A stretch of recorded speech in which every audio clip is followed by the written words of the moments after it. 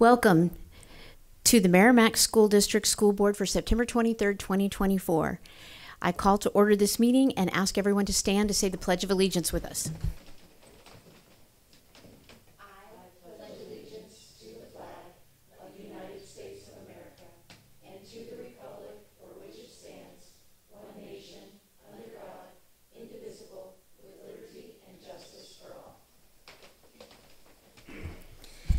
Thank you. I'd like to note for the record that Board Member Jenna Hardy is excused tonight. I want to open the floor for public participation. We have 2 times of public participation at all of our meetings. If you would like to come forward, we have a microphone at the back there, and if you'll just state your name and your address. If you are a student, you never have to state your address, so I'll open up the floor.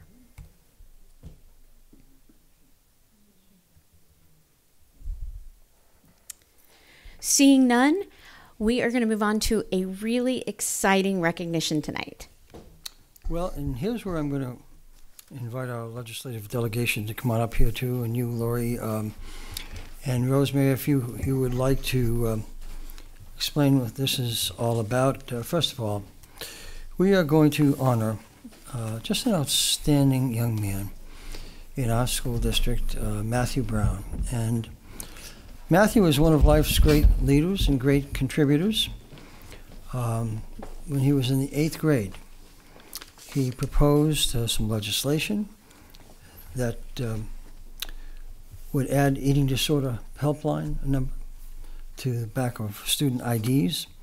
It has now been enacted into law. House Bill 1109 was signed into law and is known as the Matthew Brown Act. And Rosemary, if you would like to continue with the rest of the presentation. Okay.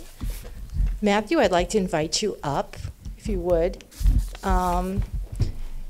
Thank you. It's not every day that a state representative or state senator gets a call from an 8th grader asking if they could pass a law to add an eating disorder helpline to student IDs. And you did, and because I don't like to file bills that don't solve problems, I asked, well, could you give me a problem statement, explain why we need this? And you did a great job, and it was such a learning experience for me, and I was so proud to work with you on this bill.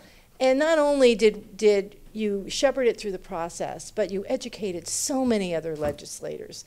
I mean, how many times does somebody get a bill named after them? You know, a committee votes to amend a bill to name it after someone, especially someone so young who can't even vote yet, because it's such a profound impact in our state. So we have the statute here for you. It's the original statute. It's signed by the governor, the president of the Senate, the House Speaker, and the enrollee officers. So I hope it's always a reminder to you. I should have kind of taped it up, but I hope it's a reminder to you of all the hard work and the true impact. The work you did on this and shepherding this bill through will save lives. We don't know how many, but it will save lives. And I'm so proud that we had Senator Chandley and Representative Murphy. Also, Representative Boyd was a local co-sponsor. Unfortunately, he is unable to be here, but we've all signed the back with well wishes for you and congratulations for your success. So thank you so much. And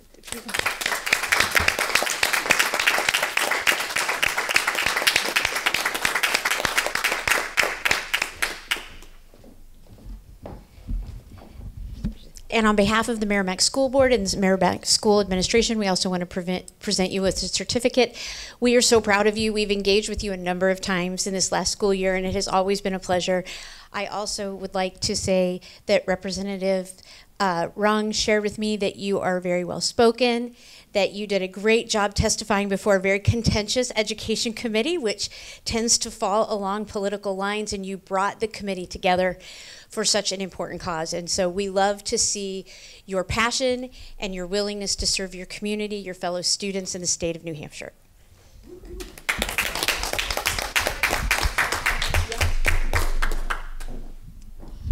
So Matt, what I want to say is kind of being the historian is your grandfather, John Zilo, was a state representative for the town of Merrimack. So again, he would be very proud that you're carrying on his tradition.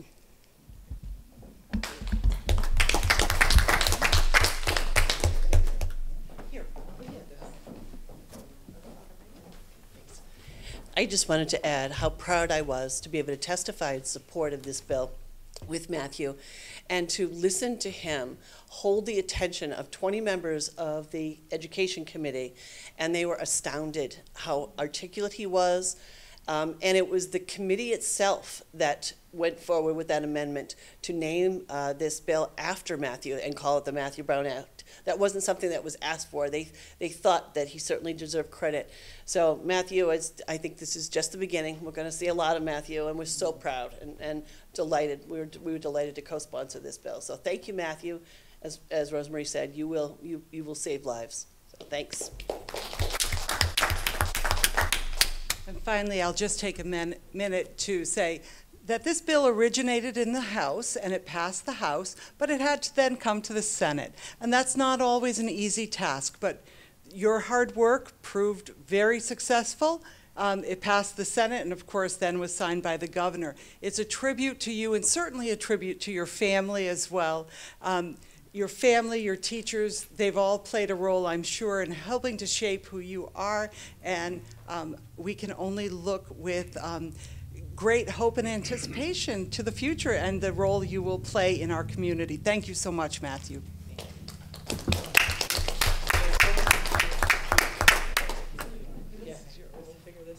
You're welcome.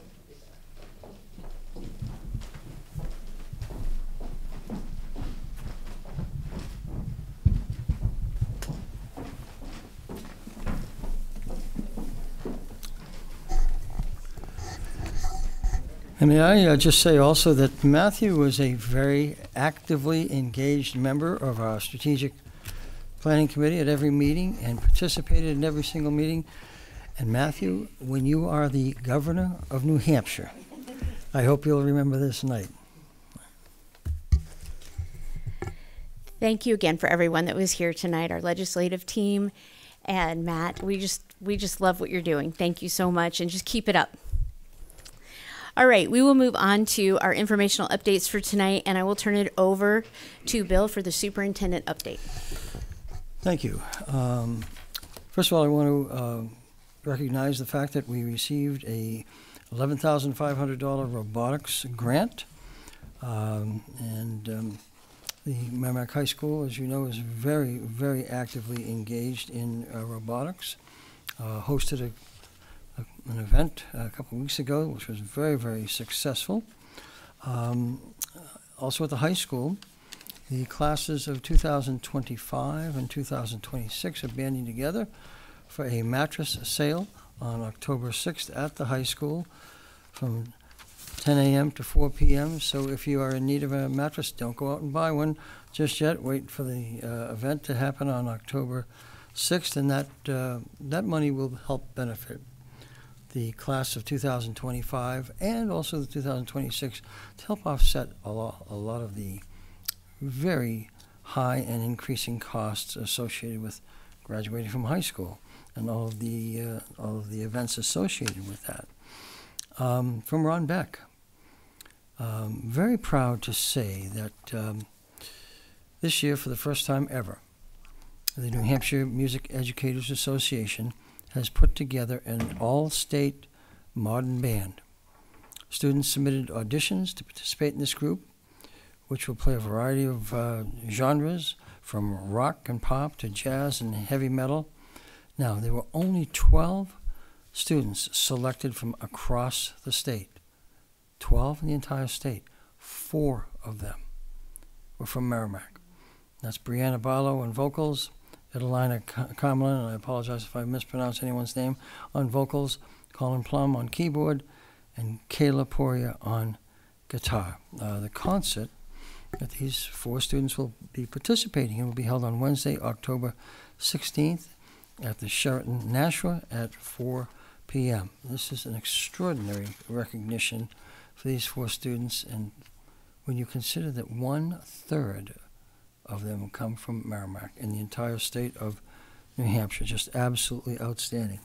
Patty Schwannard has let me know that Scooter is a comfort dog that makes an appearance at the high school, has already been placed into action in terms of helping some students who have experienced some degree of anxiety and a little bit of trauma in their lives. And she is looking after Scooter, and that has started very successfully at the high school. From Julie DeLuca at TFS, I want to thank the parents and the teacher group for 2 brand new Gaga pits. I'm going to have to actually see what that activity is like. I know of it. I've never seen it in action, but I'm going to have to go over and see it one of these days soon. And they've also provided some additional ADA, Americans with Disability, compliant tables and seating on both of their playgrounds, which is extraordinarily important. We want everyone to feel welcome. We want everyone to feel comfortable in the fact that we are providing accommodations for those who may have some degree of disability. TFS, once again, this year has received a school grant, a farm-to-school grant of $6,000 to continue their work on the hydroponic garden that they have in the school. I don't know if you've had an opportunity to see it, but it's extraordinary.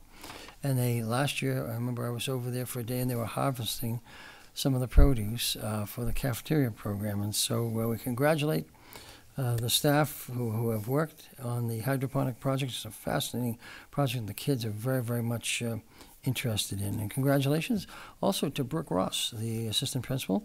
She has been accepted into a doctoral program at Plymouth State University. And once again, I want to underscore the importance of our very strong relationship with the Merrimack Police Department. Bill Vanderside, the school resource officer and member of the police force, has provided outstanding training to our staff. He recently met with the TFS staff. He's going around to all the schools and talking about the locking devices, the avoid, deny, and defend protocols for helping to keep us safe. Matt, Amy, and I will be meeting with Bill along with Jordan Miranda and Dan Lindbaum, our school resource officers, in the upcoming week to talk about the training that was conducted during the summer and the I Love You Guys protocol for school safety, evacuation, and reunification. Everyone did an excellent job on that school security training and the evacuation reunification process, and we're very proud of how that turned out.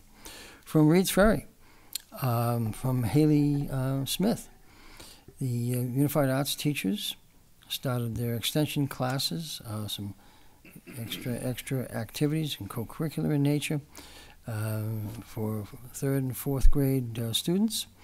They have 13 4th graders who are in the gardening crew extension.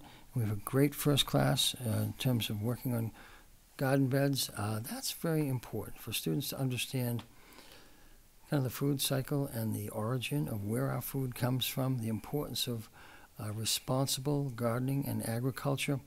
I've seen that in practice in some other districts that I've been involved in. The students enjoy it very, very much, and it's a very, very valuable lesson for them. Congratulations to Colby Wygant, first grade teacher at Mastercola, who received the Best Ford, that's a dealership name, Best Ford Nashua Area Best Teacher Award. And she received $500, and she was nominated by a parent from her class, and congratulations to Colby for outstanding job. From Liz Dumay at our high school. She said, I can share that, with you proudly that I've been selected to participate in a Navy League Educators at Sea aboard the Norfolk-based Navy aircraft carrier later this fall. You'll get to experience Navy work centers, primary flight operations, including landings and catapult launches that I will be recording for use in authentic physics problem solving, and have the opportunity to meet and talk with a variety of officers throughout the ship in that overnight experience. The Navy League selects STEM educators to experience the various aspects of carrier operations and of aviation to be able to share details and pictures of the experience with their students. And she says, I believe it's the first time educators from the Northeast have been selected. So congratulations to Liz. Extraordinary accomplishment. Incidentally, you have to always recognize members of the armed forces. Her father, her grandfather, and her great-grandfather, and a brother-in-law have all served in the U.S. Navy. So to all of them, thank you for serving our country. From Adam French, fall sports are off and running very quickly and very successfully. They had a great pep rally involving lots of students from lots of sports.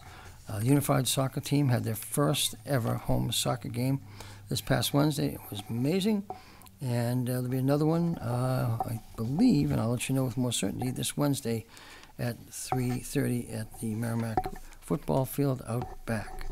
And this week, the football team will host Keene at 6:30 p.m. The football team is participating in the New Hampshire Tackles Hunger Initiative.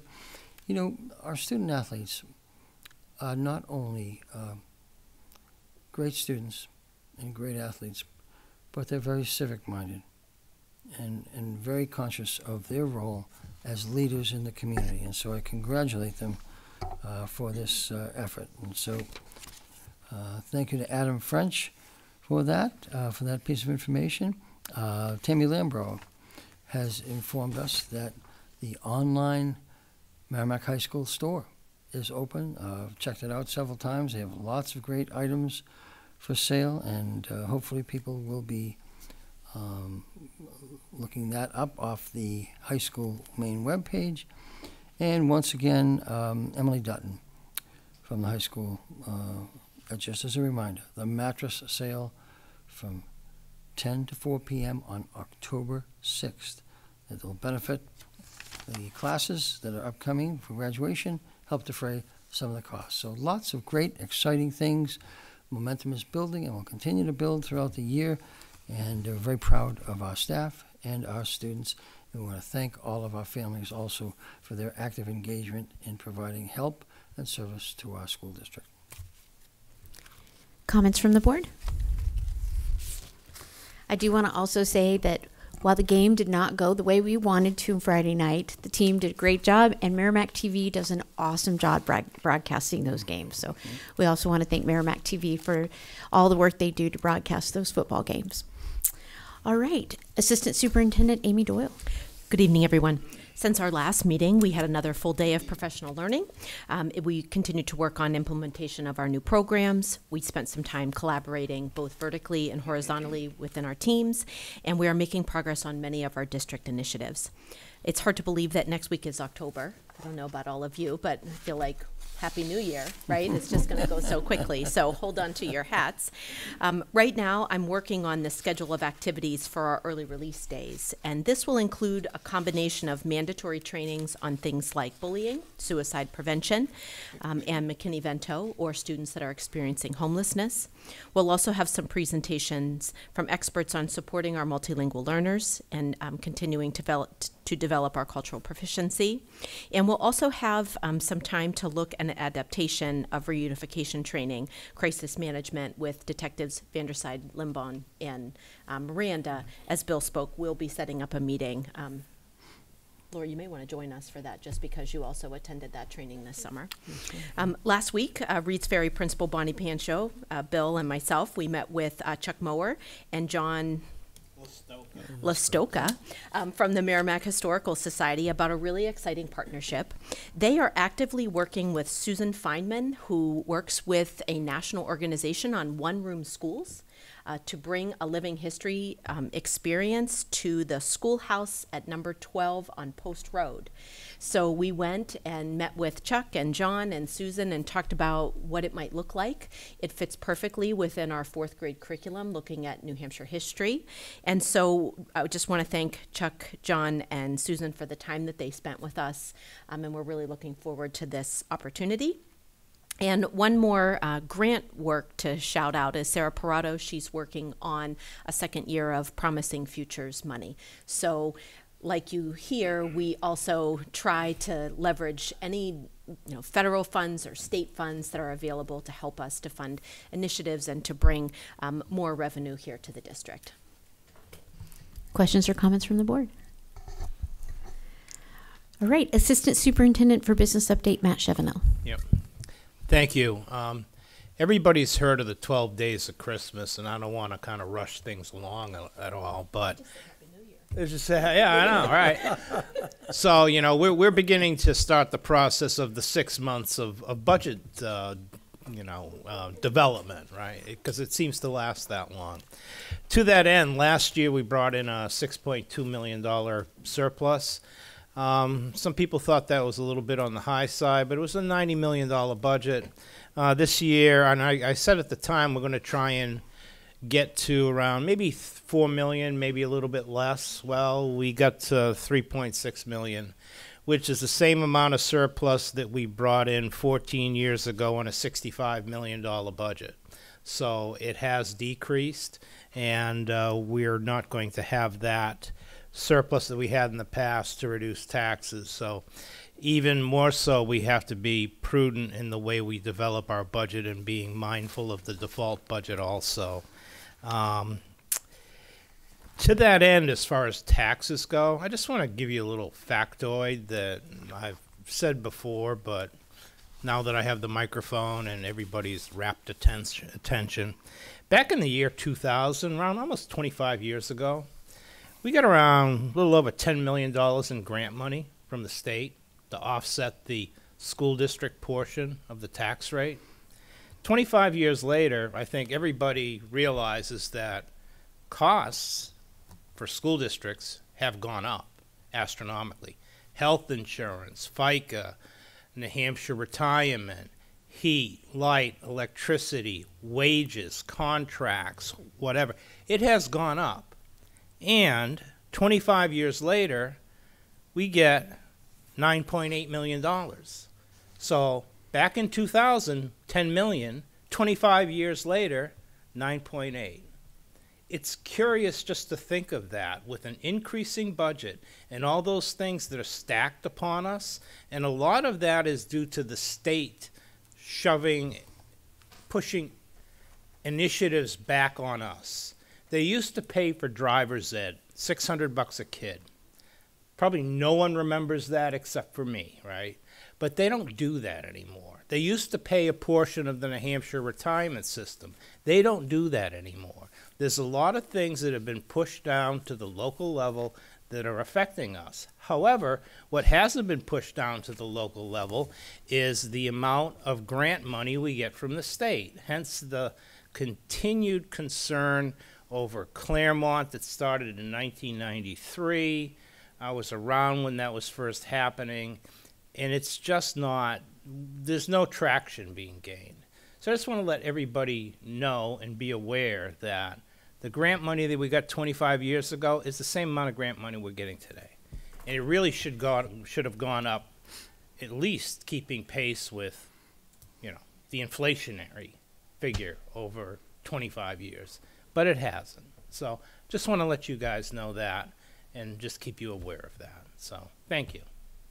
I want to add to what you said, Matt, that New Hampshire is 50th out of 50 states in this country in the state portion of public school funding, with only 5% from the state going to public school funding, which means the rest of it has to come in the form of local property taxes. Correct. And that really is burdensome. When you think about it, the taxes you pay and the support you get from the state. I mean, I remember Chuck Mower, he was giving a speech a while back, and he says, the state of New Hampshire doesn't have a spending problem. They have a revenue problem. They don't generate it. You can't rely solely on liquor sales and lottery tickets to fund everything. There has to be some other mechanism involved. And this is case in point, a glaring example of what is done when you don't keep up with increasing your revenues somehow. Thank you. Lori.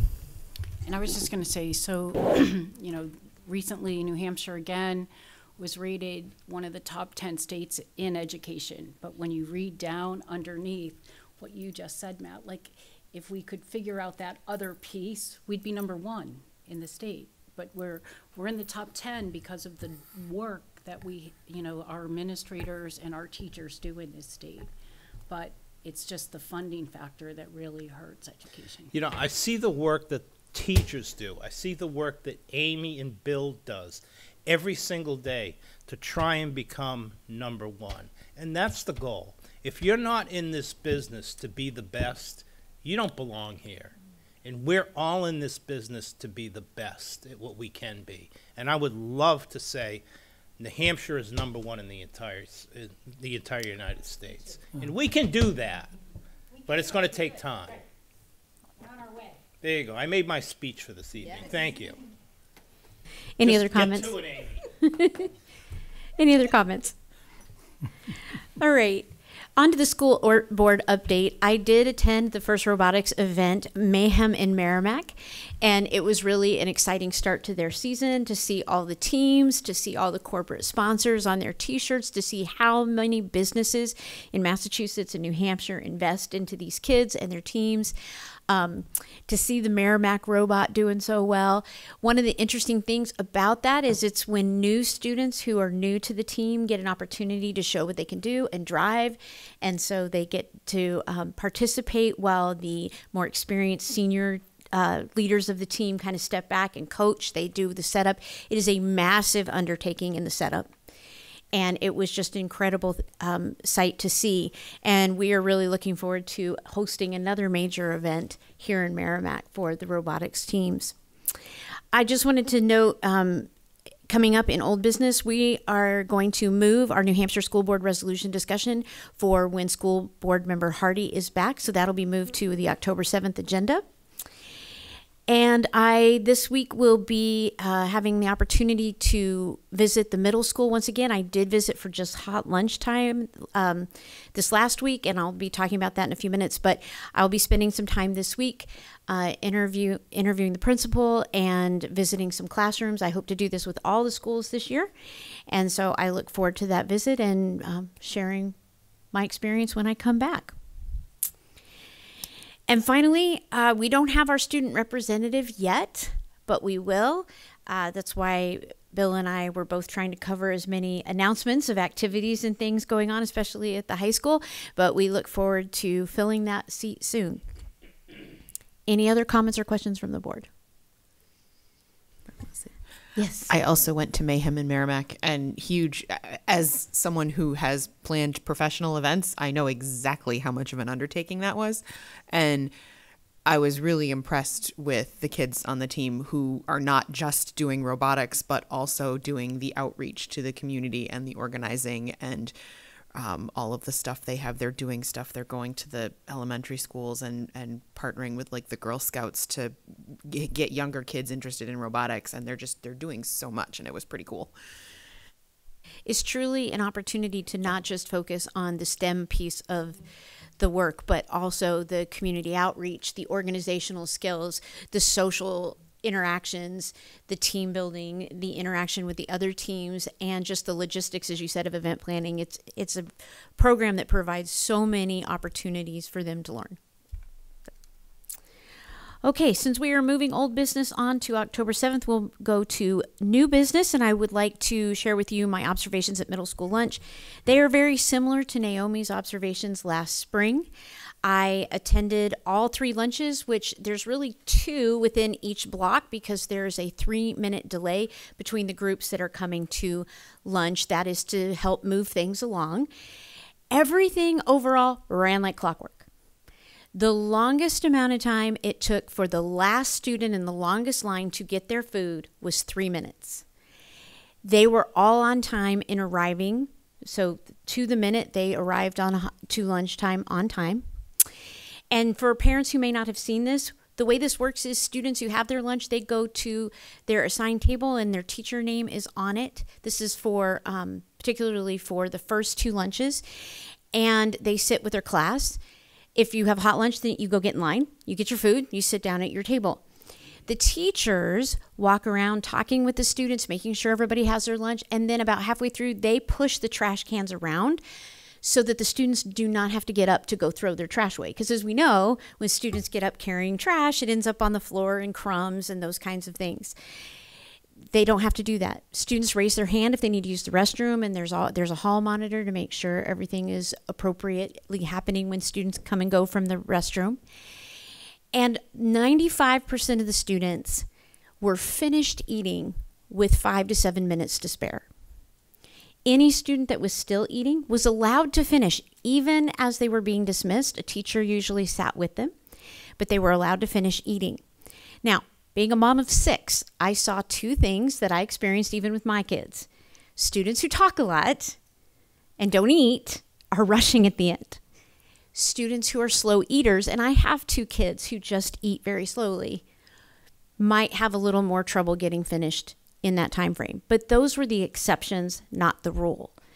I will also say that that was the cleanest lunchroom I have ever been in. Those students clean up their tables, they clean up underneath their tables, the tables get wiped down. It was the cleanest lunchroom I have ever seen. And the acoustic work that Matt and Bill did last year really helped in there, so it's not too loud. It was very easy to hear and talk, and I talked to a number of students and teachers.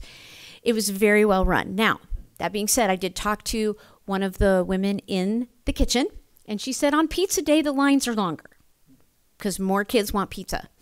So they are a little longer, but they actually serve faster because serving the pizza is a lot faster than serving, like the day I was there, meatball subs. So it kind of balances out. It may not be 3 minutes, it may be more like 4, but it still moves pretty quickly on pizza day.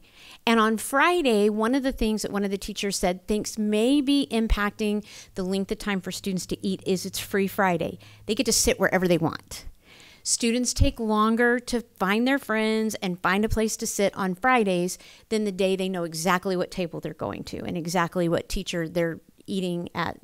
That's on they have little tent cards on each table. So I think that may be impacting Fridays as well.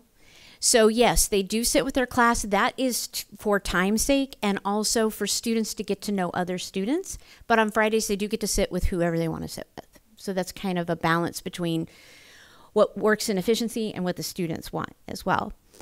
I would also say that Principal Bozeman, he does not talk when they're eating or anything like that, but at the end of each lunch block, he counts down. They're supposed to have their hands up and their eyes on him, and he counts down 5, 4, 3, 2, 1, slower than that.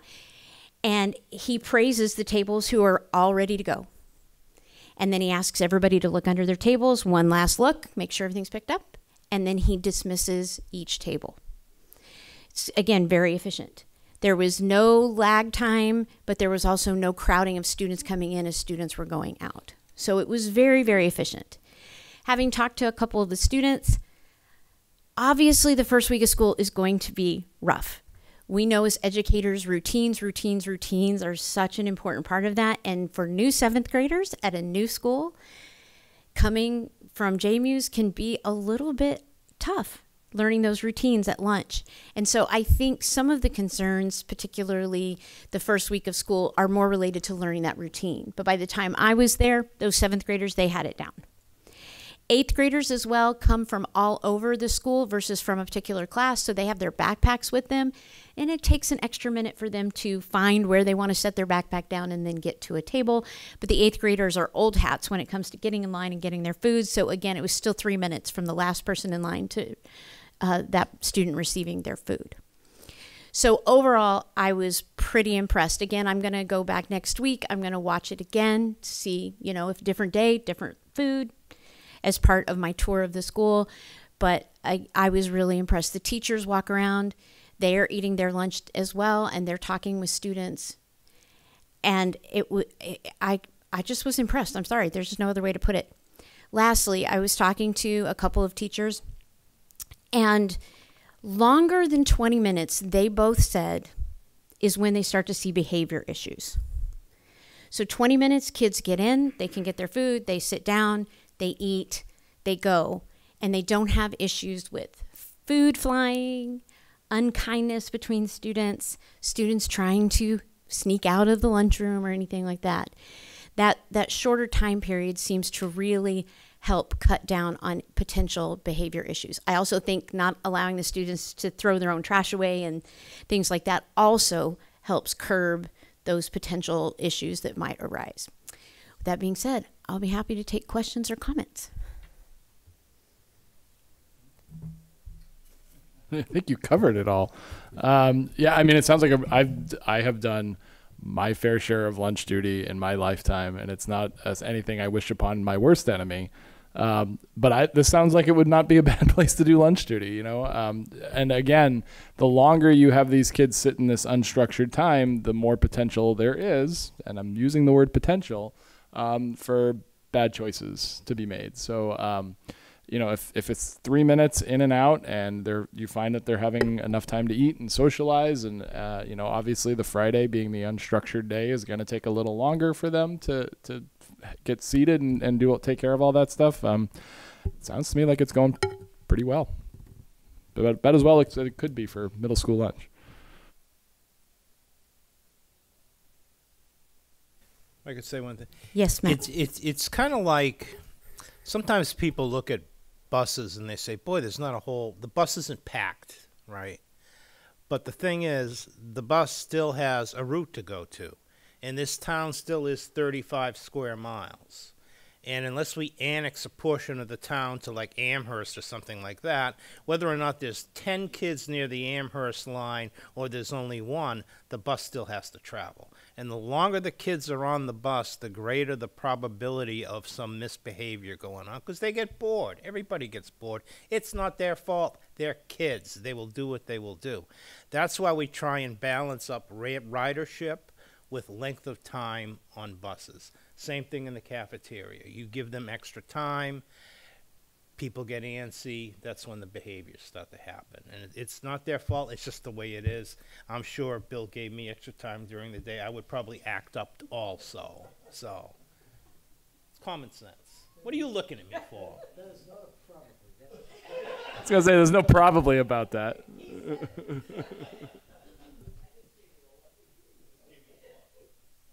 Well, again, I will say that the middle school administration and teachers do a great job to keep us in the lunchroom going as smoothly as possible.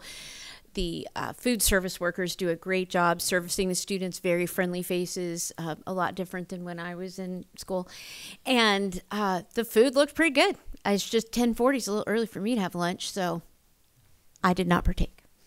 But I will check it out again next week. To see if there's any major differences, but I think the middle school administration and faculty and staff are doing a great job. All right, directory information. Yes, and thank you for mentioning the food service workers, because I always tell bus drivers and food service workers, even though the bus drivers are not direct employees of the school district, and food service workers they're sort of the unsung heroes. Because they are absolutely vital to making a successful school day and a successful school year.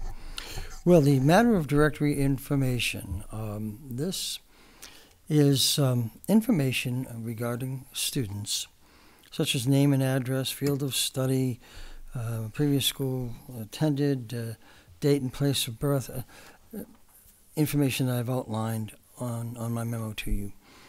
That was originally articulated in the Family Education Rights Privacy Act, which was passed, a federal statute passed in 1974, and reiterated through the New Hampshire RSA 189, Section 1E, which states that a local education agency which maintains education records may provide information designated as directory information consistent with the Family Education Rights Privacy Act. Some of you may have may know it as FERPA. And each year, schools shall give parents public notice of the types of information designated as directory information. When I first started here, I noticed that notification had not been going home to parents. So in the last 2 to 3 years, it has gone home. What types of information or what types of companies or agencies might ask for information? Well, could be vendors, selling school-related items, school rings, photos, could be educational tutoring services, college recruiters, military recruiters. Sometimes we get public records requests. And so what FERPA and the New Hampshire statute allows is for parents to decline the extension of this information to anyone who inquires. And so that's the reason that the notice is sent out, went out last week to parents from my office. And we've already had probably a half dozen parents who have notified us that they do not want their children's information disclosed, and there was absolutely nothing wrong with that. That is a personal preference, a private family preference. And so what I'd like the parents to know, once again, is this is a statutory requirement, that this type of information is able to be disclosed to third parties unless a parent says, no, I do not want my child's information disclosed.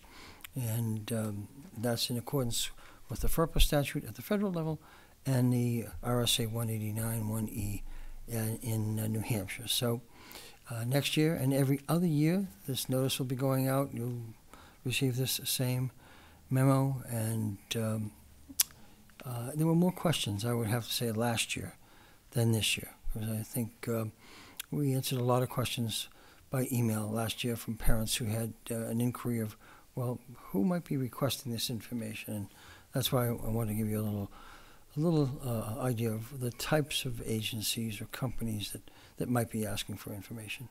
I want to add one thing to what you said, Bill, and I appreciate the explanation. I had some inquiries about, well, why is this not an opt-in? Why is it an opt-out? And I just want to read a portion of the statute.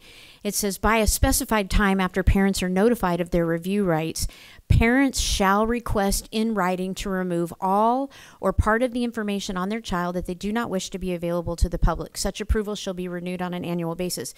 It is not the district who has set this up as an opt-out policy. It is the state of New Hampshire in RSA 189, Section 1E. I am absolutely in favor of the public being involved with our state legislators. If people want that changed, the appropriate place to take those concerns is to our legislative body, which is our state representatives and our state senator, to address whether this should be opt-in or opt-out. The district's hands are tied of it being an opt-out policy. Any other questions or comments? Okay, student enrollments. Our enrollment to this point in the year, mid-September, this is not the official October 1st enrollment, but I want to give you a snapshot right now of where we are. We are about 64 students, less than we had last year in our school district, and grades pre-K through 4, we are down by 28 students. Grades 5 and 6 were actually up by 26 students over last year.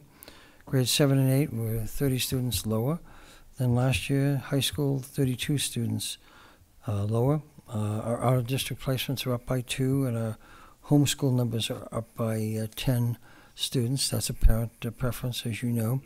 In terms of the individual schools, Massacola has 22 fewer students than last year. Reeds Ferry has 18 more students than last year. Thornton's Ferry has 24 fewer students than last year. The upper elementary has 26 more students than last year. The middle school, 30 fewer students. And the high school, 32 fewer students, for a net total of 64 fewer students this year.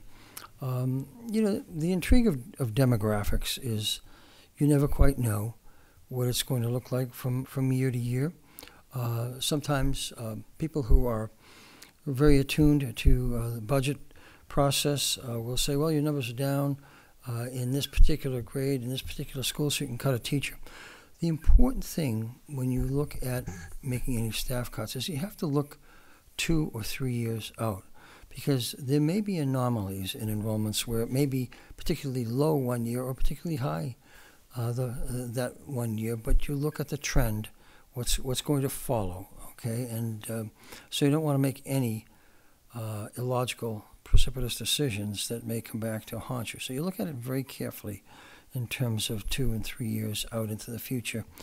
And basically, you apply, Matt and I do this every year, we apply sort of a 7-year average of the cohort survival ratio. How many students in grade 1 progress to grade 2? How many in grade 2 progress to grade 3? And we try to develop a profile. Now, that profile is not only for students who are currently in school, but from birth to kindergarten. What does that cohort survival ratio? That's generally greater than 1, about 1.25. In other words, for every 100 children born 5 years previously, on average about 125 students show up in kindergarten. Now that can change also based on marriage rates, based on the number of women in peak childbearing years, and social norms, etc. So it's a fascinating area to analyze. What we found over the years also is that when there are new developments in a community, very few parents move in who have students in preschool and kindergarten. They're still in primarily starter homes, and it's when they get into the 3rd, 4th, and 5th, and sometimes the 6th grade that a family will move to a new community. And that's what I've seen over many years, is that it's that upper elementary range in terms of age and grade level when families decide to move. So we'll keep an eye on enrollments. It's always interesting to present you the figures. One direct effect is the number of residential units built in a community. We're one of the, if not the fastest growing community in all of New Hampshire. And the other is the secondary effect of senior citizens, empty nesters, who will move out of their existing homes into perhaps a less intense, maintenance-intense environment, and their homes are occupied by young families with Hot Wheels and swing sets, and we all know the rest. So we'll continue to present you, certainly during the budget process, we'll present you with as much enrollment and demographic data as we can. Comments, Lori? So I just wanted to say, Merrimack is the 8th largest town in New Hampshire, and I was just talking to Finley recently because Paul McCallie just put out that Merrimack is one of the fastest growing towns in New Hampshire, one of the top 3 fastest growing towns. So we just haven't caught up with these numbers. And so I appreciate you say go cautious, because, people moving into town might be moving into the apartments, et cetera, but it doesn't mean they're not going to get married and have children and stay in this town. So, yeah, good point. Any other comments or questions? I did have one question, and I don't know if this is something you have readily available. Of the increase of 10 homeschool families, are those all that left the district, or some of those that now have a kindergartner and they've notified the district that they're homeschooling? I can speak to that. Yeah. It's a little bit of both, and I work with Sandy on this. We've also had some really unique situations where maybe you have an 18-year-old that's not quite at graduation rate and they want to go to the CTE program and continue, but they've been doing homeschool and they've moved in with a relative. It's a combination of both of those things. Some are families, and so they reach out to us and add an additional school-age child. And it's tricky when I look at this. I always talk with Sandy about we are able to reach out to other families. We know about our out-of-district students. We know about the kids that are enrolled. But once a family notifies us that they're homeschooling their student, they never have to notify us again. And it's intermittent and inconsistent, honestly, if people tell us that they've moved away. Sometimes they do, sometimes they don't. So I worry a little bit about that number. It's how many notifications we have on file for the students that would be here. But the accuracy, if you said, are all of these families still living here? I couldn't tell you, just because of the way the notification, the state statute, they just have to notify us or the commissioner, and the commissioner doesn't have to inform us. So it is a strange gray area. So I hope that answers your question. Probably gave you more. It did. I have a lot of questions about No, it. it did. And I understand that, because when my daughter was at a Christian school and then she wanted to homeschool, we used a different Christian school as our reporting agency, and we lived here in Merrimack, but we never communicated with the Merrimack district because we had a different school that was overseeing her standardized testing and all of that. So totally understand that. All right. Let's go to the school board goals. So I'm going to move up there, and we will, as I do the PowerPoint, feel free to jump in.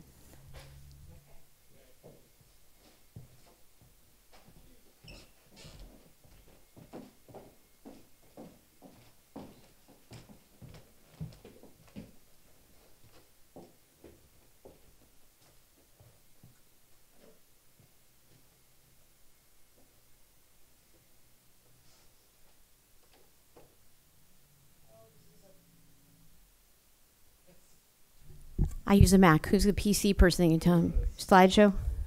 Oh, there we go. Thank you. Sorry, I'm a Mac girl.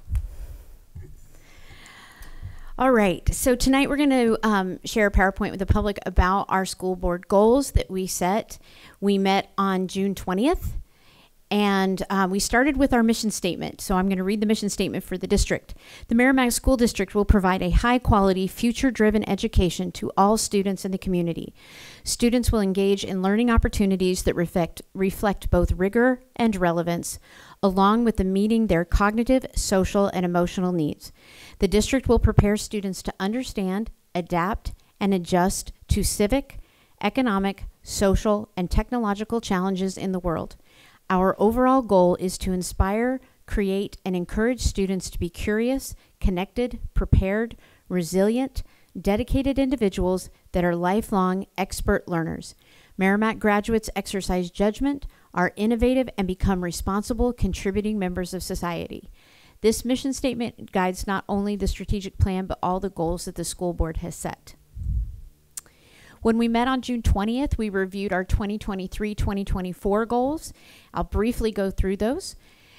Create an engaged, inclusive, and collaborative district culture built on mutual trust and respect. This goal was a continuation from the 22-23, and it is an ongoing culture part of everything that we do. So we have not included that as a goal because we feel like we have met the goal and have put that as part of our culture.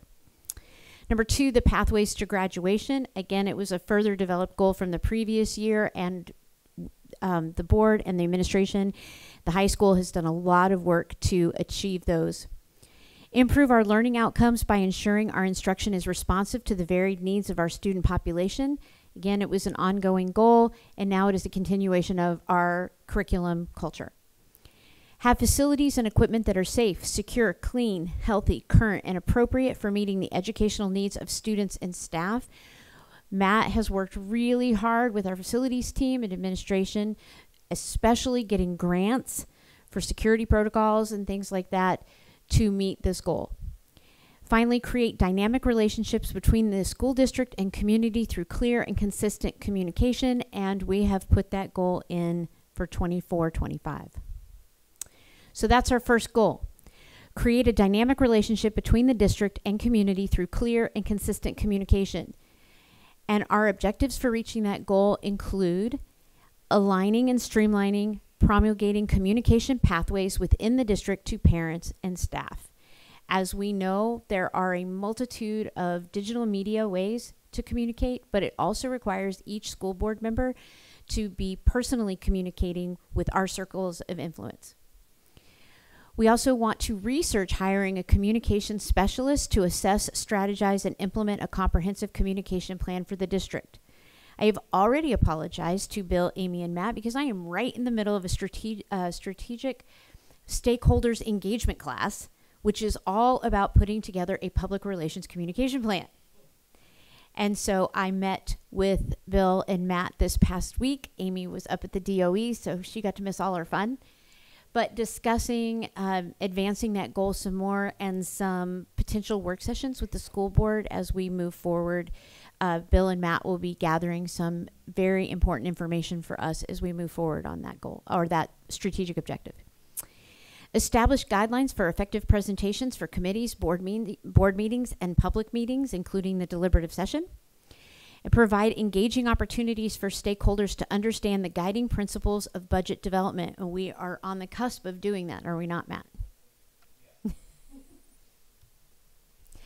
Our second goal is related to student services.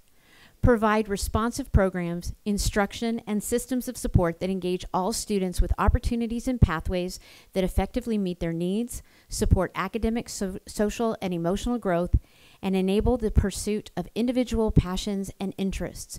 So while we have student services, which includes primarily our special education programming and our SEL programming and our student wellness programming, this goal encompasses even a little bit more than that. We are looking at every student and how we are helping them enable their individual passions and interests. But to specifically relate to student services and this goal, we are reviewing all of the following items: special education access, inclusion, and communication.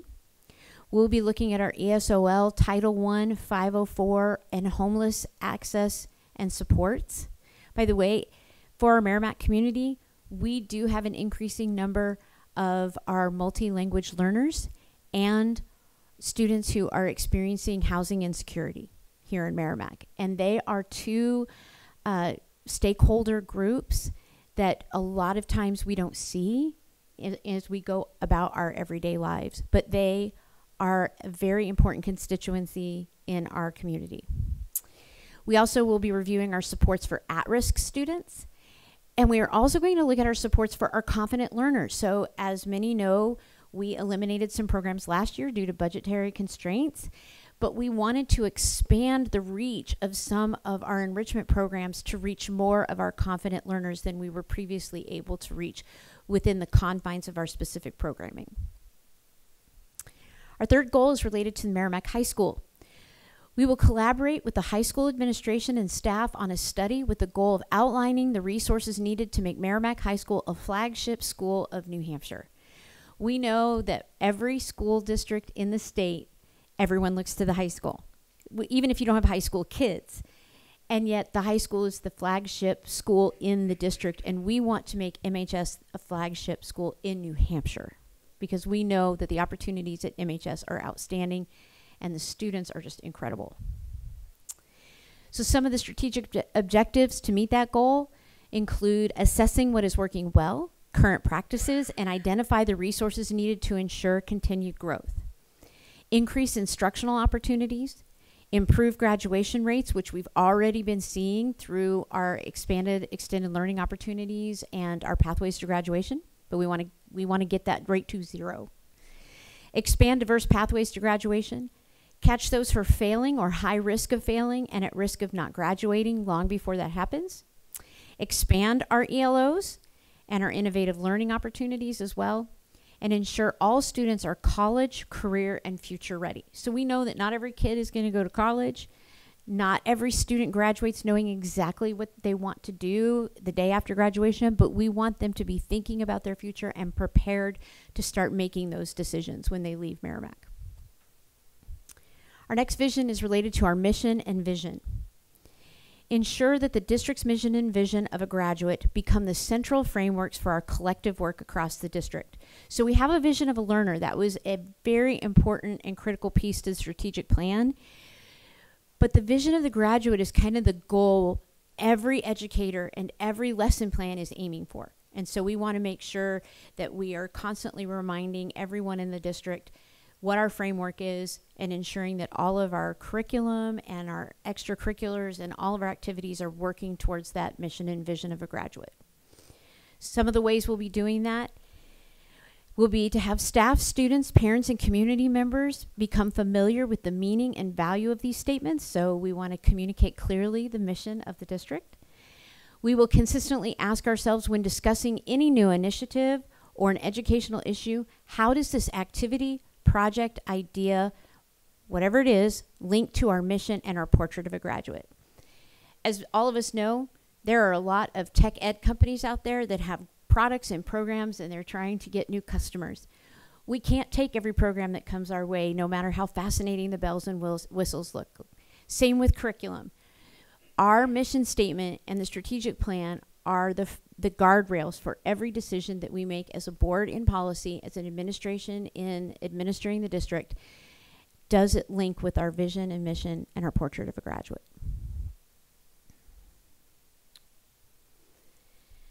Lastly, our final goal is an important building need. This goal states that we will work with the community to communicate the importance of building a new, multifunctional, welcoming, and accessible SAU unit.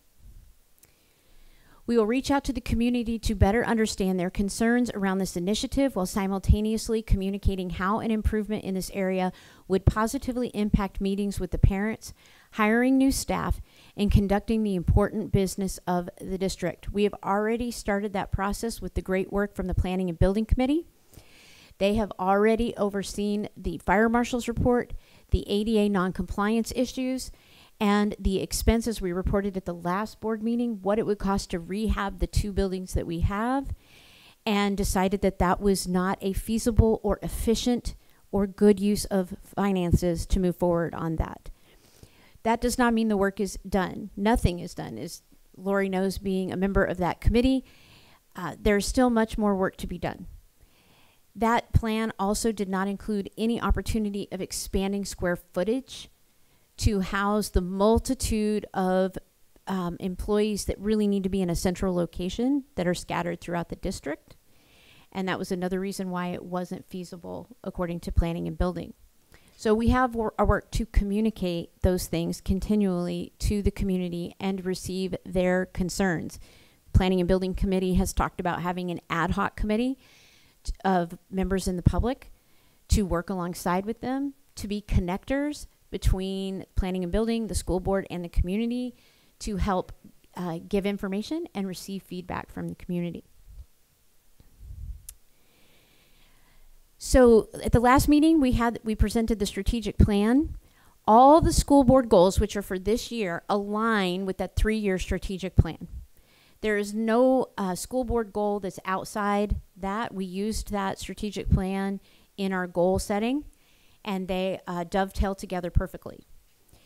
The school board will also be presenting updates regularly as to where we are in our goals, and administration will be providing updates on the strategic plan goals as we've laid out in that grid. Some of them will be accomplished this year or next year or the next year, but there will be regular updates on both the school board goals and the strategic plan goals. And as always, the school board welcomes feedback from the community regarding these specific goals or the strategic plan. We would love to have conversations. It is so much better if we can sit down and have a cup of coffee and talk one-on-one with people about these goals and be able to explain where they're coming from and hear from members of the community what they think about these goals. So we are welcome to that. And with that, I'm going to open up comments to the board. I have a couple. So the first thing on the mission statement, I would love, as before a meeting or whatever, the mission statement can be on the Merrimack TV so people can read our mission statement.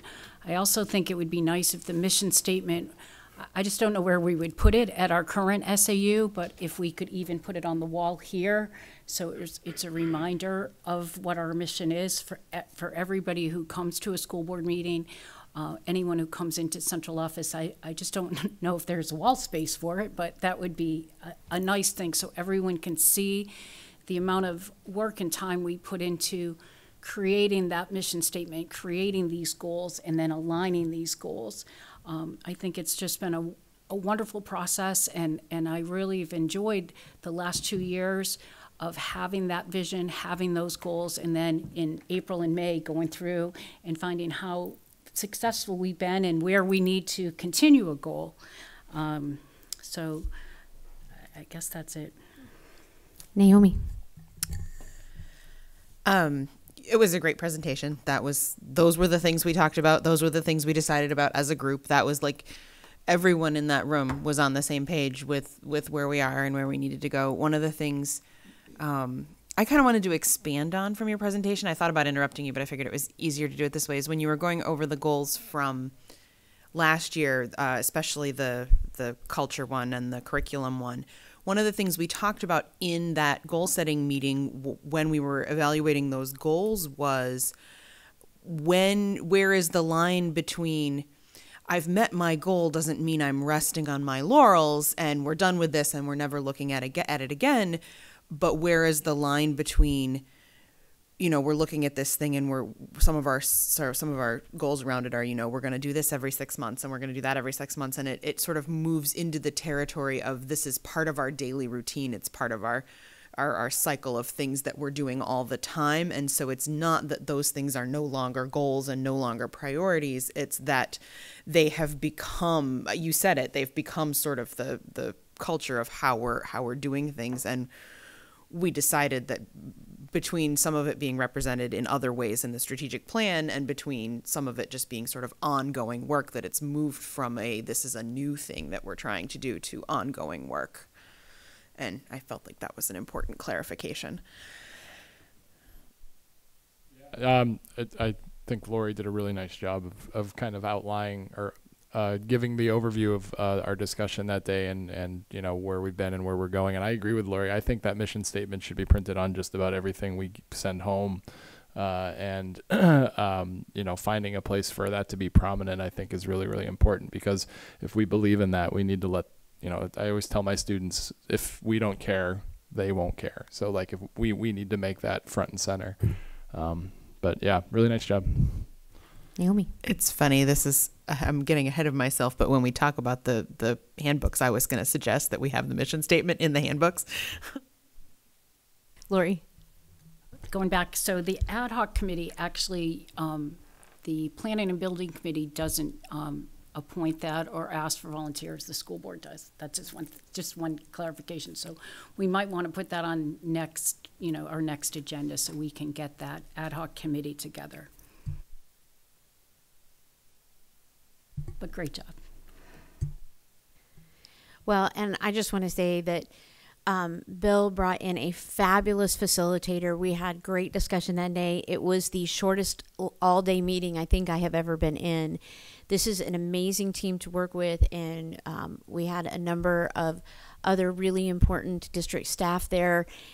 And the conversations were honest. The conversations were very open, and but everybody has the same goal. And so the spirit of collaboration, the spirit of unity is there without having uniformity.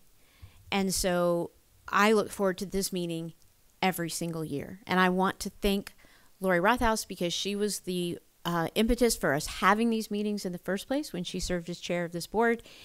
And again, it was new and now is part of our DNA. It's just something we do every year. So I appreciate that. Okay, revised service learning project. Well, a couple of years ago, I began to have some conversations with our staff, with our leadership team, asking what is this thing known as the service learning project, for which there is a sum of money budgeted in the collective bargaining agreement. And there were a set of guidelines that were drafted. I couldn't figure out what it was saying, quite honestly, and I thought it was overly complicated. And it was one of those programs that has provided great benefit to the school district, but has strayed a little bit from its original intent. And so about a year and a half ago, I mentioned to Amy and Matt and Melissa and our leadership team and the union leadership that I wanted to use a very unsophisticated term. I wanted to blow up the existing SLP program, and let's start over. It was sort of straying away from its original intent, and we were beginning to fund an increasing number of activities I consider co-curricular in nature, which is not the intent. The intent of the program, as it indicates in the collective bargaining agreement, is to allow individual certified teachers to receive training to meet the needs of the school district as determined by the superintendent or the designee.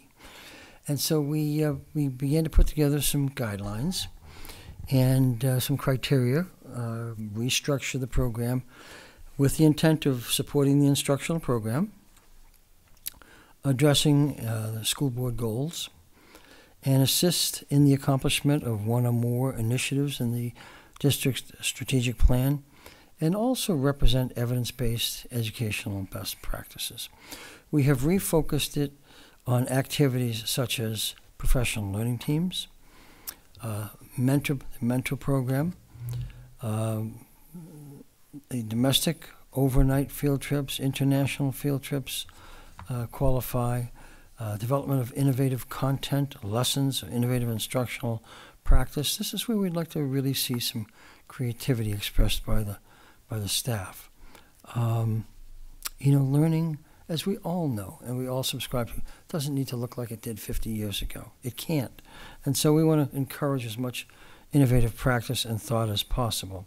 We want to continue to encourage the celebrations of learning with the understanding that sometimes small activities help you gain a little bit of momentum, which turns into a lot of momentum. And so we like to make certainly large-scale celebrations, but also smaller-scale celebrations. We want to continue to encourage the homework club and student support services beyond the contracted workday. Okay, this is beyond what a teacher might routinely do and stay, well, I'll stay for 35 or 45, or 30 or 45 minutes after school for extra help. This goes beyond that. A book study. In fact, we have an inquiry today about staff of a particular school that want to engage in a book study. But we're going to require a report on that can be shared with not only the staff of that school, but the staff across the school district. We want to raise the level of training and of information for all of our staff. We want to encourage teachers to develop collaborative professional development sessions that build on professionalism, build pedagogical skills, build content skills. In fact, I was just at just as an aside, at a regional superintendent's meeting last Friday, and I proposed to the other superintendents in the South Central District, which is our district, that we compare our 2025-2026 school calendars with our professional development days in case we want to come up with some collaborative efforts between school systems that may be focused on literacy or math or science or innovative practices.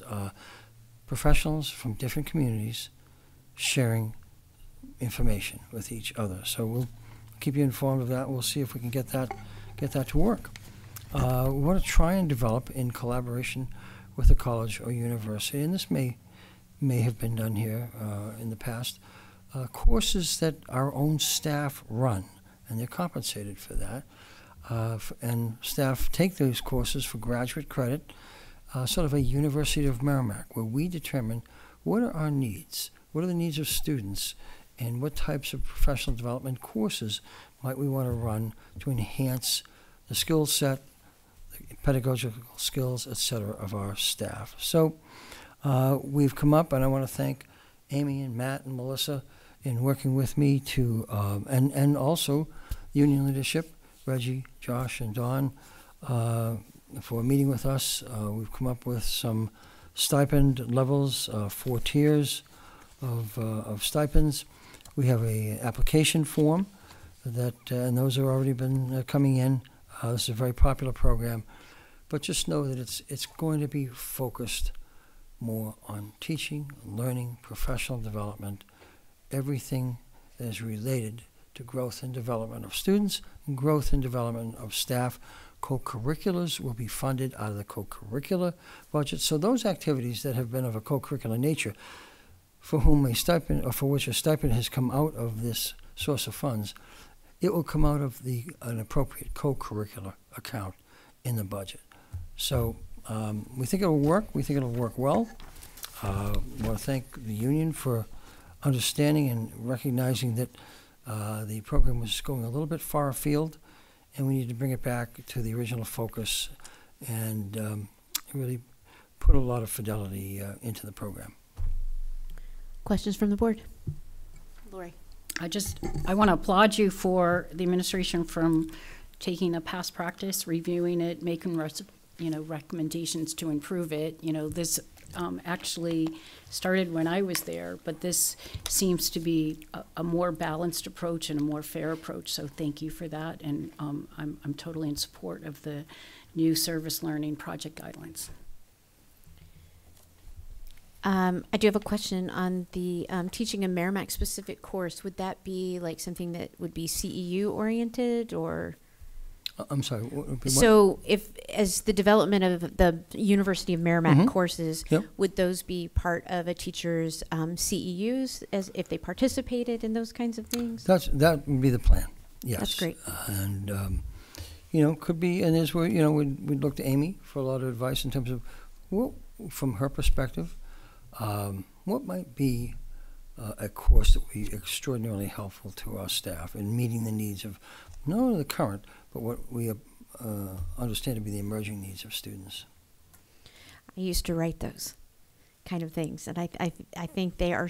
You have high teacher participation and high impact because it's so tailored to the needs of this district, this school, these students, and drafting like the syllabus and putting everything together makes it clear what the teachers need to do for a course like that. And so I think that is an excellent idea. Yeah, the Dufours for years used to write on that the most valuable professional development was internally driven.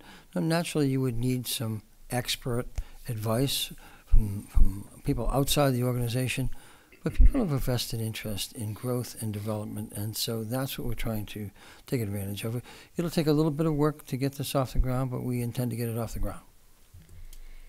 Do I have a motion to accept? Oh, Well, just sorry. Go ahead, just Ken. a quick anecdote. We have that very program at my school that you're talking about. We Winnacunnet University, and it's always like it sells out. Like these teachers create super interesting programs that are really specific to our school, and it's like standing room only for those things. So I am 100% on board. Sure, I'll make the motion. I'll make the motion to accept the new service learning project guidelines as written. I'll second. Moved by Ken, seconded by Lori. All those in favor say aye. Aye. 400. All right, thank you. Approval of the MES, RFS, TFS, and JMU's handbooks. By the way, I did talk to Bill and Sandy, and we're breaking these up across different meetings because just legal opinions have to be given on new updates and things like that. And so it was easier to tackle the elementary schools first before we tackle middle school and high school. Well, once again, we've had them reviewed by legal counsel for any federal or state statutory changes. The one change certainly that we needed to make was Title IX, the new regulations, and so that has been incorporated into all handbooks. We think they look certainly more professional than what they used to look like years past. And the content, for the most part, is everything that is essential for students and parents to know. What's intriguing to me is a student and parent handbook is one of the most important documents that a school district produces every year.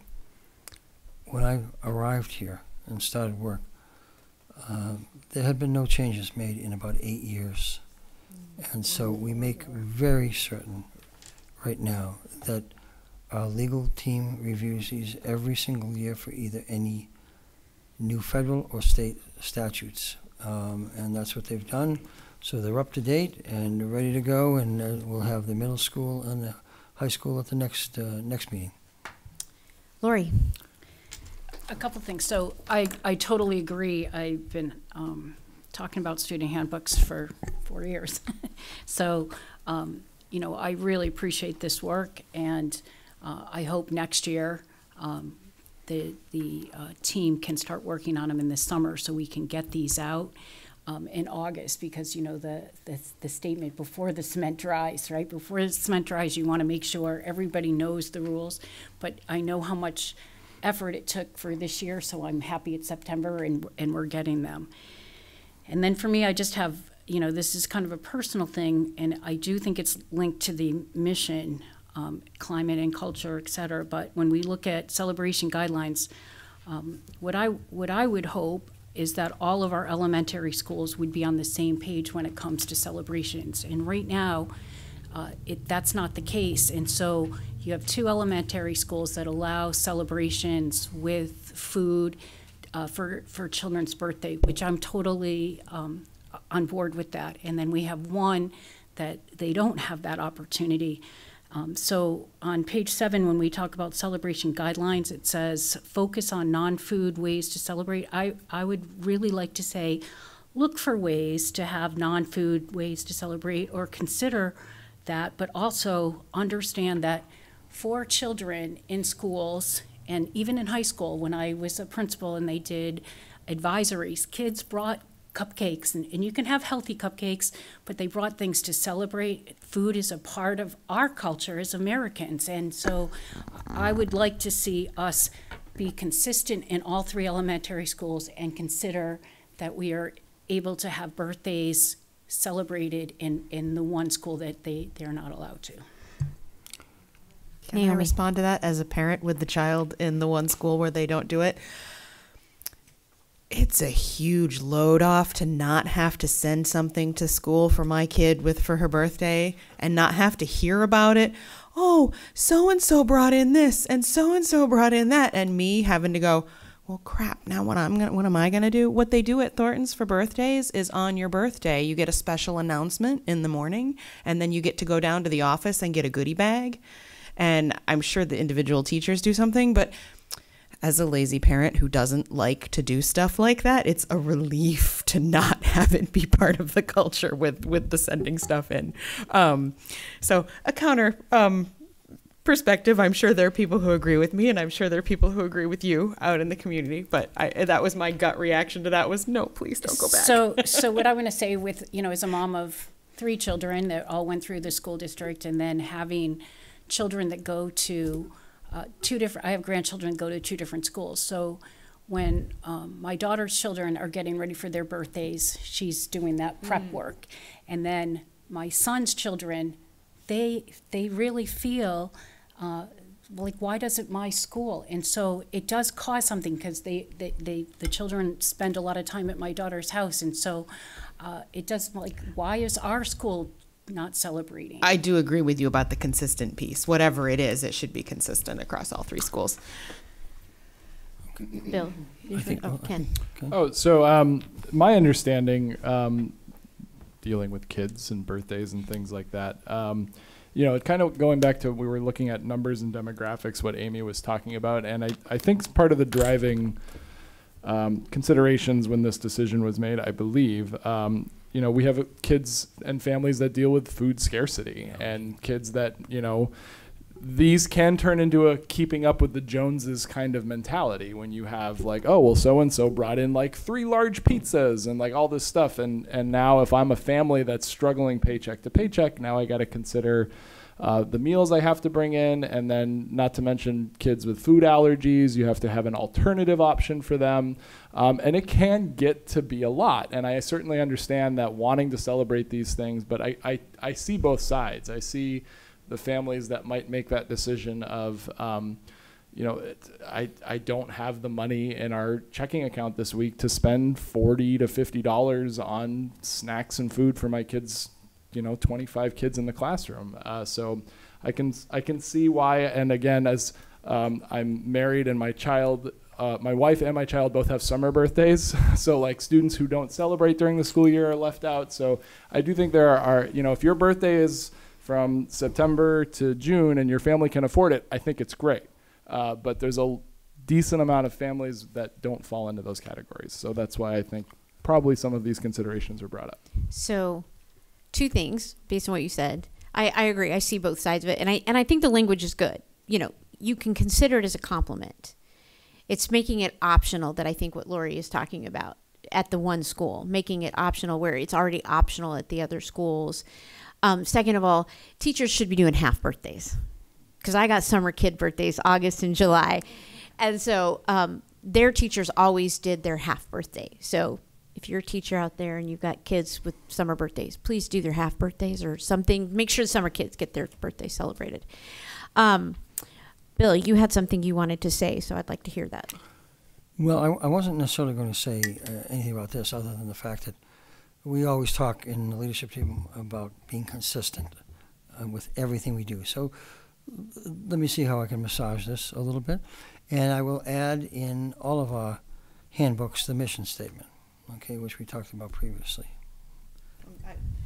I have some other comments that I was going to make about the handbooks in particular, if this is the right time to do that. I was going to do the food thing one more time. One more go thing. ahead. Let's do that and then So name it. going to Ken's point on the food thing one more time, like, so in the news recently, we all know about a school district that was taking legal action about student lunches.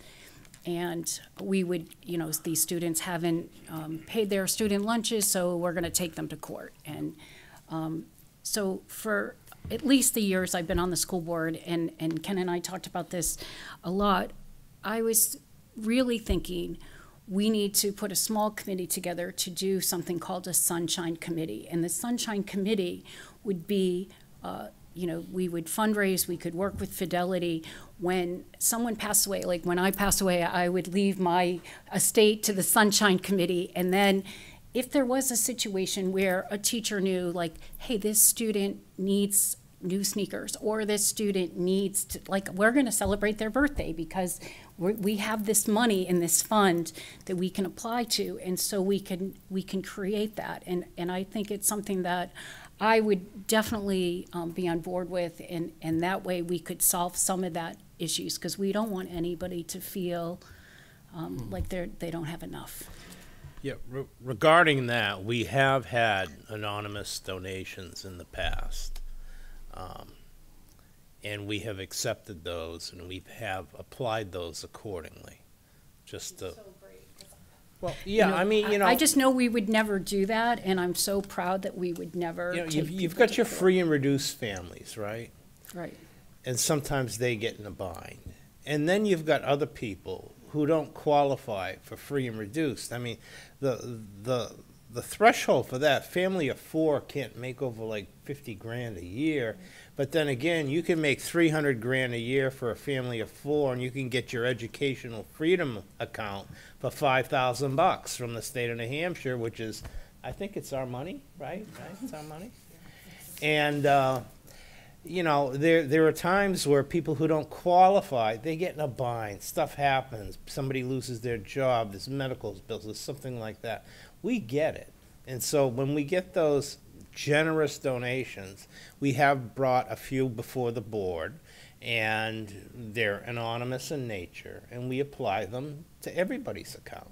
First, we hit those who are on free and reduced to take care of them, and then we go and we spread it amongst everybody else. And it's the right thing to do. If somebody's going to give you a donation to take care of a lunch balance from a family, you got to say yes. It's the humane thing to do, and it's the right thing to do. Correct. This is totally off topic, but I would just like to address that one thing. I mean, this is my 4th year on the board. I've never seen Matt come to us with this being a problem, but I would assume you would come to us if there was like a serious in the red, like a total in the red. Absolutely. But I agree with you. We would look for every way to solve that problem before going to court. No. All right, Naomi, different topic. Sorry, that was my soapbox for the evening. All right. It's all good. I'm It's done. all good. So handbooks. I wanted to say thank you to who everyone who was involved in updating these, because I remember reading them a year or two ago, and they are vastly improved from what they were the first time I read them, and I'm really thrilled. My one comment was add the mission, and what I was also thinking, the vision of a learner, because there's the very first bar is like something about let me see what page it was on.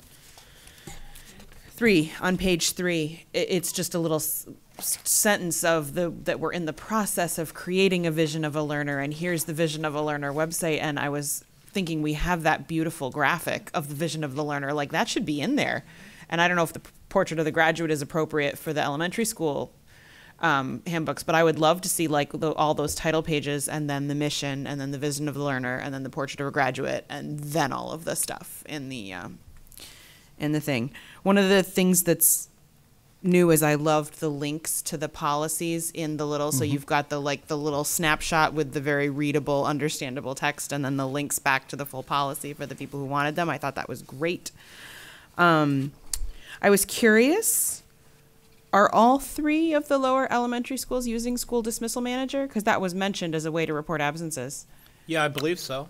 I only know about Thornton's because that's where my kid goes. So. Yeah, I think Jay Muse is getting on board too. So, yeah. And then the one thing I noticed, and I don't know if it's because the busing is an outside contractor, but there wasn't anything really about, there was stuff about arrival and when to get there, but there wasn't anything about transportation. Like bus routes, where are bus routes posted, when will bus routes be published? And I understand that that's a little bit of a process every year too, because it's kind of a race to the finish line with knowing who's registered and where they're living, and arranging the bus routes and everything. So I didn't know if that was something that... But bus routes are posted before the beginning of school. Right, but there's nothing in the handbook about here's where you find the bus routes. Thank you. Yeah, all right. We can address that. And this is my personal bias, but I would love to see under some sort of transportation section something encouraging parents to put their kids on the bus, because those car lines get long, and honestly, in inclement weather, the buses are safer than cars. Yes, they are. They're 100%. They're less likely to get into an accident because they're heavier. And when they do get into an accident, which almost never happens, they always win. Because they're so always big. win. Yes, exactly. That's in completely blunt terms. Yes, they do. And so I know some people have concerns about buses. I know some people, but speaking as a bus driver in Merrimack, we have amazing professional drivers who do great work, and I really strongly recommend that folks take the bus if they can. Any other comments or questions about the handbooks? May I just say, I have to thank Sandy Swanson for the extraordinary amount of work that she devotes every year to the handbooks at all levels. I mean, I think she goes through about 3 bottles of Tylenol by the time she's finished working on it, because she is just working on them constantly. And Laura, you're absolutely right. We've had this conversation about 3 weeks ago that we've got to start this earlier, so that these are ready to go at the beginning of the school year, very beginning of the school year. Just Ken. a couple of quick questions that I just thought of. Is there a plan to distribute physical copies of these, or is this purely a digital format? Well, for the most part, it's been digital, but we're going to have some hard copies also for any parent that wants to pick one up at their school. One thing, not that we do everything right, because we don't, but one thing that our district does is there's an actual contract in the back of our handbooks, because we give every family a physical, no, I take that back. We went digital this year, but we give them a physical contract that says basically, I have read the handbook, Right. and it's proven to be super effective. So I just like that, that's all. I like that too, because it's a form of accountability for both the district and the families that, and frankly, it makes it easier to parent, because you could say to your kid, you read that, we sat down and read this, you know this is what it says, so don't tell me otherwise. Naomi. Having just filled out the Power School registration for my children, there actually is a link to the handbook, and you have to initial a little box or You click click it a or box. something Yeah. that That's says, right. yes, I Yeah, read that's the good. parent handbook. So it does exist. Lori. So I always, I've said this before, but because communication is something that we are focusing on, and there's really 2 types of communication. And so One type is we want to make sure we push out so people understand this before they need to understand it. And then obviously there's the, communication like, oh, what was the policy on dress code? So then they would go and look. But if we could push out the communication first so people would have a better understanding of what the expectations are, I think it helps all of us. All right, do I have a motion to accept the handbooks with those changes? Or do I have a motion? I'll make a motion to accept those handbooks with those changes. All right, do I have a second? Second? All those in favor say aye. I'm going to say I, but I still don't like that word. Well, he was going to Yeah, he's going to massage that. So, okay, all those in favor say aye. 400. Okay, thank you. Any other new business? All right, Lori. Actually, I have two. So St. Anselm's College just recently is offering free tuition to New Hampshire students who are going to be freshmen next year. And there are some requirements, like family income has to be under $100,000 a year. You have to have a certain GPA, I think it's like a 3.2. They're doing it because they want more New Hampshire students to think about and consider St. Anselm's College, which is a wonderful school. So I think that would be something that we really need to get the word out. Can I add to that? Along with that, it's for all 4 years. There was some confusion I noticed the other day. Was it just for the first year? But it's for all 4 years if you get it. If you meet the requirements each year, typical of most scholarships. Okay, and then for new business next time, if we could also consider offering people to help form a committee for Fidelity for the Sunshine Fund to be able to get money to support our needy students. I would love to be on that committee, and I would love to do that work. I will add that to the agenda. Any other new business? Second review of field trip and excursion policy. I'm going to turn this over to Bill. I just want to make note that I'm awaiting some language from the high school staff, the administration, about students who take the bus but who want to leave with either a friend or a parent. And so I'm waiting that. That should be in before the end of this week, and I'll send that on to you. We'll incorporate that for hopefully the final reading of this policy. Any other comments on the policy that we need to make administration aware of? Okay. Approval of the minutes. Now, we had the public minutes in our packets. If you would like to table the public minutes, we can do that. If you would not have time to read through them as they were on our desk, I am open to entertain what the board would like to do on the public minutes. I think we can approve them, and then next meeting, if someone has something, we can go back. But usually they're pretty accurate. Sandy emailed them too, and I read them, so Yeah. I didn't catch anything. If Naomi didn't catch anything, I'm good. Yeah, so now we're all set for sure. Then I will accept a pressure. motion. You make the motion. I will accept. I will entertain a motion for the public and non-public minutes of September 9th, 2024. I move that we accept the public and non-public minutes from September 9th, 2024. And I'll second that.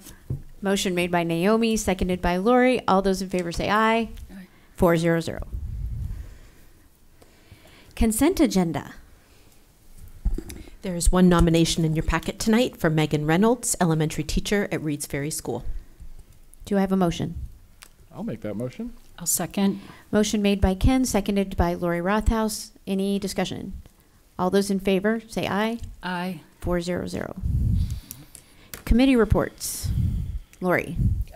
All right, so Parks and Rec met on September 18th. Just a couple things. They're still looking for an assistant director. Currently, they're reviewing all of the parks for safety. There was an Eagle Scout presentation. The Halloween party is October 26th. But the one that I think is really, really exciting is they're doing a logo contest for the website for Parks and Rec. And I would love to have some students you can go on the Parks and Rec website And we have so many artistic people in our school district that could create the new logo for Parks and Rec. It's been the logo that they have for like 20 years. So they're looking for something, fresh ideas, and I would love for a Merrimack High School student or middle school student to design that. Yeah. May I just say we've just approved the distribution of that flyer through to all of our students. Yep. Right, Ken. Yeah, we had our first professional development committee meeting last week. A lot of familiar faces. I don't think I saw many new faces there. Still looking for some members. I think it was Reed's that was. We're still looking for some representation there, but some great discussion about approval for a lot of professional development opportunities our teachers participated in this summer. So that was nice to see. And then I think. What am I missing? Anything? Amy was there too. No, you've hit it. This was we were looking at approving things from the summer. Right. It was kind of a getting up and running meeting. There so it is. Yep. Yeah, it was good. I will have a report for joint loss. We meet Thursday. We approved at the last meeting the safety handbook, so it'll be an interesting meeting to have an update. Right, correspondence. I'll go first. Lots of parent emails, again, beginning of the school year. I had, and you all were CC'd on a number of emails regarding special education. We had a couple emails about the middle school lunch. And then I've had a number of conversations regarding curriculum, and some of those were just one-on-one people that knew me, and then a lot of them were engaging administration that the writers CC'd me on, but I'm letting administration handle those curriculum questions. Amy's doing a great job meeting with parents, answering questions, concerns. And those were the only correspondence I had. Anybody else? Just the ones that were CC'd to everybody. Okay. All right, comments from the school board. Lori. So first of all, I want to say John Zyla was actually Matt's great-grandfather. I messed that up. It's not his grandfather. And second of all, I just want to let the public know again that the Merrimack Forum is not how we communicate. And so, our email addresses, please feel free to email us. Try to go through the chain of command, but that's where sometimes misinformation gets out there and the intent of that communication is lost. And I would also add to that, we all have lots of friends who like to text us or DM us, but when it comes to serious questions or concerns about the district, we would prefer if you would use our emails, because sometimes we need to loop someone in. And that is much easier for us to do if you communicate via email with us as board members versus sending a text, which, again, it's easier. It's, oh, it's my friend, Lori, I'm just going to text her real quick. But it really, if it's a serious concern or question that you have regarding your child's school or what they're learning or the district, please use our official emails so that if we need to loop in an administrator, we can do that. And just to add on to that, Lori, and I know we've said this before, but if you put all of us on an email, we are officially in a meeting at that point. That's a public meeting. Minutes need to be taken. It needs to be publicized. So we cannot all respond to those, and that's why we've designated the chair to be our representative in that case. So, and along with what Ken said, if you've addressed Bill or Amy and you've just CC'd on us, you probably will not get a response other than an acknowledgement that we've received your email, because we are going to let administration handle administrative things if and when, and there's never been a win so far that it's risen to a board concern. But we do appreciate the communication and keeping us in the loop with what you are thinking and what you are experiencing. Go ahead, Ken. And something completely different, I'm also going to go back to the beginning of the meeting just to mention one of Bill's updates that he gave about the Modern Band All-State, which is brand new this year, and I'm really excited about it because I'm on the committee. So it's the fact that we had 4 students from Merrimack make that. It's just to put it into context. We have a number of all-state festivals in the state that kind of focus on different. We have a jazz all-state, we have a classical all-state, we have a band We have an orchestra. This is something that's brand new, where it's featuring and focusing on modern styles of music, rap and country and pop and heavy metal and all these things. And consistently across the board, we have Merrimack representation, not one or two kids, but a significant chunk of these groups feature Merrimack students in it. So just another example of how just top-notch our music department is, because there's no festival New Hampshire can offer that we're not going to show up to. And I think that, again, just speaks highly K through 12, our entire music program here in the state. It's just super impressive. When I was looking at the submissions, I was like, of course, there's a ton of Merrimack kids here. So just job well done to those folks. And lastly, I want to thank the community. We had 3 teams out in the rain on Saturday, fundraising, field hockey, soccer, and basketball. Those students were braving the weather. We hadn't had rain for weeks, and then the day that we have 3 teams going out to fundraise, it's pouring. But I want to thank the community of Merrimack that came out and supported those students at the locations they were at, especially at the dump, which is always a fun place to fundraise and participate. And just, again, thank you for the support for those teams. Lastly, I will open up the floor to public comments on agenda items. As always, our last section of public comment is on the items on our agenda for tonight. You are welcome to come and introduce yourself, state your name and address, and if you're a student, you never have to state your address. Hi, good evening. I'm Heather Robitaille, 45 Springfield Circle. I was definitely excited to see Matthew Brown get recognized tonight by Representatives Rung and Murphy and our state senator, Shannon Chandley.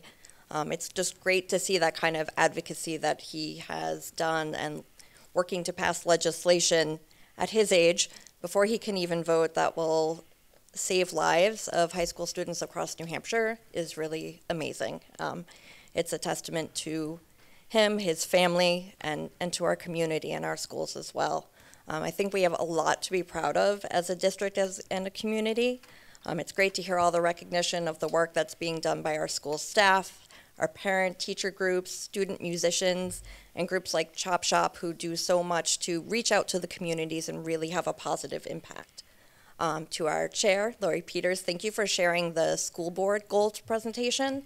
I think we really have a mission statement that staff, students, and community members alike can proudly stand behind. In addition to the recommendations that were made for prominently displaying it, it would be great, I think, to also have it on the website. Just so that we could reference that. I know we can't ask questions, but I hope that those slides are available to the public as well. I didn't see them in the supporting materials, but I'd love to get a chance to go through those again. And I especially appreciate the goal of communication with families. I think we know how important it is to be involved, to be transparent, and to have respectful dialogues. So I think that's incredibly important. And the updates that Bill and Matt gave regarding our changing demographics and also state funding as we're heading into budget season, we're heading towards elections. I think it's really important for our community to understand that it's state level decisions, not this board's decisions in many cases that tie our hands. And as property owners are really validly concerned about tax rates, that they look at how our representatives are voting when it comes to things that shift the burden onto our tax owners, such as the education freedom accounts that Matt mentioned. So I think as we move forward as a community and we are informed and we share respectful thought and fact-based dialogue, we'll just continue to be better together. So thank you. Thank you. And yes, they'll be available, the slides. I will entertain a motion to adjourn. So moved. I will second. Moved by Naomi, seconded by Ken. All those in favor say aye. 400. Thank you and good night.